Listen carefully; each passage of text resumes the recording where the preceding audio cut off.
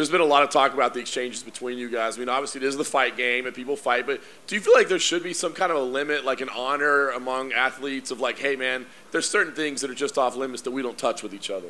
Yeah, 100%. I feel like kids are out of it. I feel like a murdered parent should definitely be out of it. It's just like I don't get how you use that as a way to sell fight or entertainment, you know. And I think that's like put him in the show. I think my reaction to it kind of like threw him off a bit. I felt no one were feeling what you're saying, you know. Like the fans turn against him, and the media is like, what are you doing?